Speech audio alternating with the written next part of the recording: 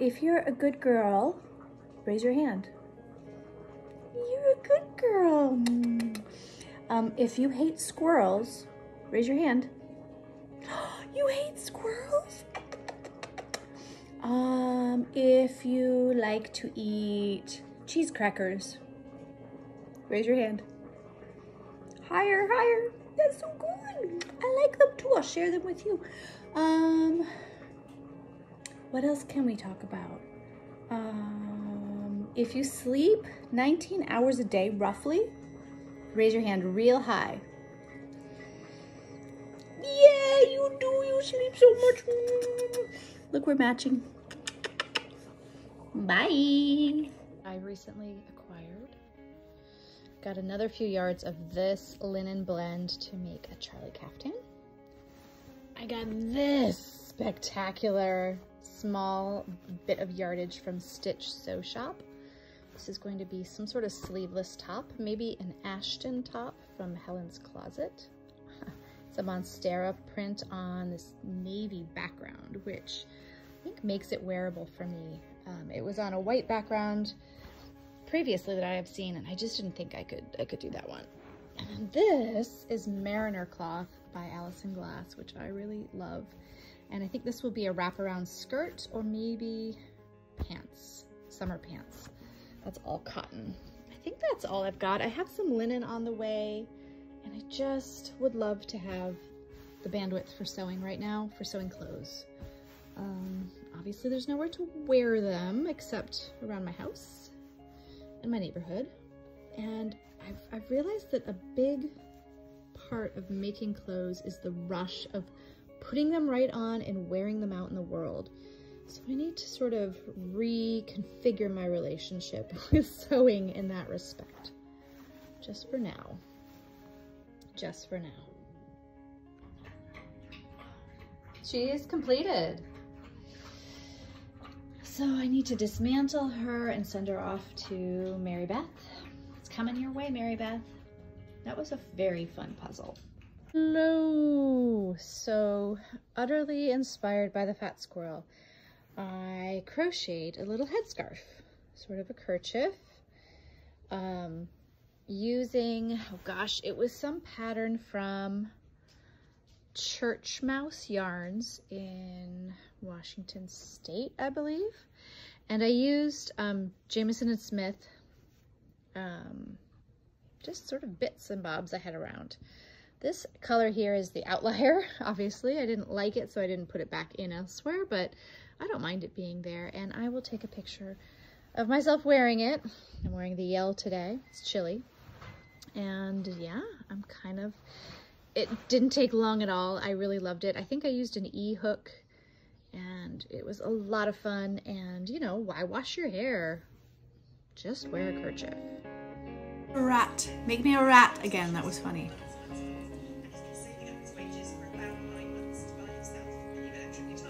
It listened. Rat. Rat. Rat.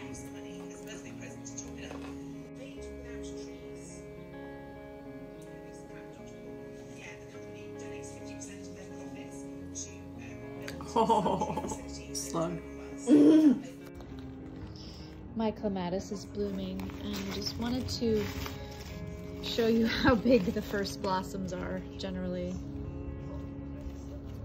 As big as my hand, bigger than my hand. Aren't they beautiful? I've been picking them, and these are some of the newer ones that start out really deep purple. These have been bleached a bit by the sun. Oh, but I love eco printing with these, so I'm gonna pick a few. Lovely. I made a little quarantine meme, not really serious, just a little silly dark humor. I have sleeve separation on my mid-coast cardigan. I believe I showed you all that I ripped back and took out the gray that I had here and reknit the whole thing. So yeah, it's looking just, you know, you just don't need, with the ornateness of this pattern, you don't need a third color. I think that's what I've decided.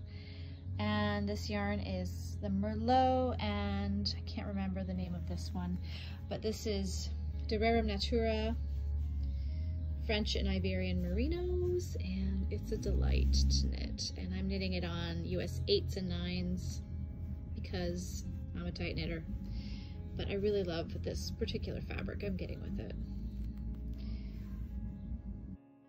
I've made about 45 masks so far, and here's the latest batch going out. Look what I purchased from the Woolly Thistle. I'm going to make another very simple seamless saddle shoulder a la Elizabeth Zimmerman.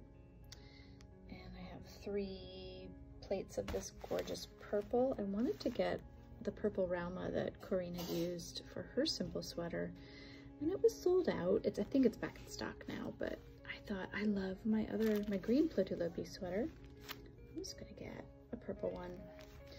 So this has got to be the least expensive sweater purchase you can make. I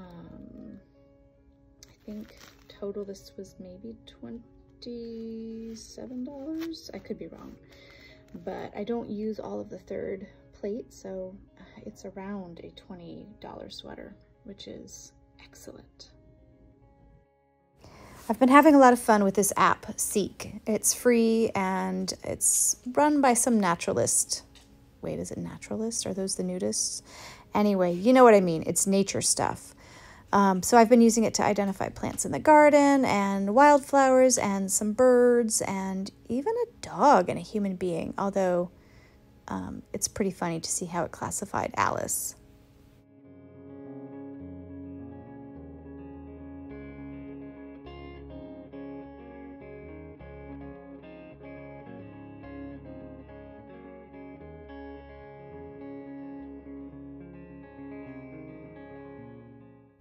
Yeah, these two are not that similar, but yeah.